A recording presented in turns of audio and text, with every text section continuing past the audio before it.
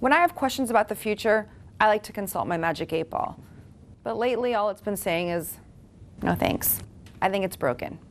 Luckily, I'm here with Nate Silver. Now, Nate, you are a magical statistical analyst. A magic nerd, yeah. And I love magic nerds. And I'm hoping that you can help me predict the outcome of some of my biggest concerns. Of course. Thank you so much, Nate. My first concern is this.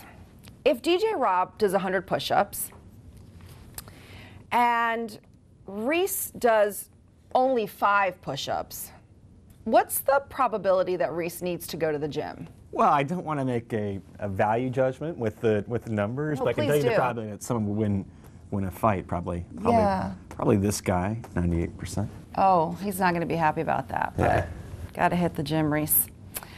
Okay, our next concern. My co-host Danny Cannell is an SEC hater. Now, this is of concern to all of us. Should the SEC win their 8th consecutive national title, what's the probability that Danny Cannell will become an SEC lover? I would say if you can't beat him after some point in time, then I guess you have to join him. This is why you're a magic nerd. Yes. I'm so happy. He's going to be an SEC lover.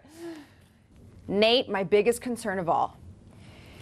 If Dwight Howard was actually Superman, okay? Steve Nash maybe grew 4 inches.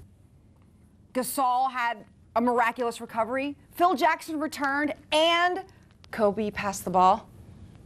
Could the Lakers make it to the playoffs? So let's break this down a little bit. Okay. Just to take one example.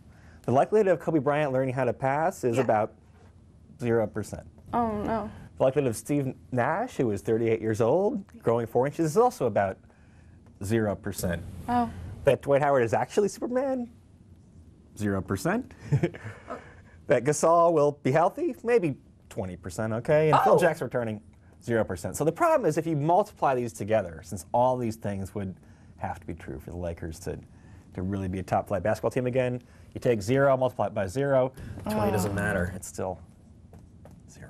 Okay. Nate, can you check your math on this? I think I'm pretty good at this stuff. But what if we actually carry the 1? You can't, yeah, that's cheating. That's cheating. The math guys don't like that. You know what, though? If you were able to find a crazy mad scientist and he had DeLorean, he could take you back in time to when Steve Nash and Kobe were still in their prime and Gasol still played defense and Phil wasn't burned out yet. So, you know, the Lakers might have won the championship in 2006. So you're saying there's a chance? The Lakers are going to the playoffs. The Lakers are going to the playoffs. Reese is going to be so happy. Thanks, Nate.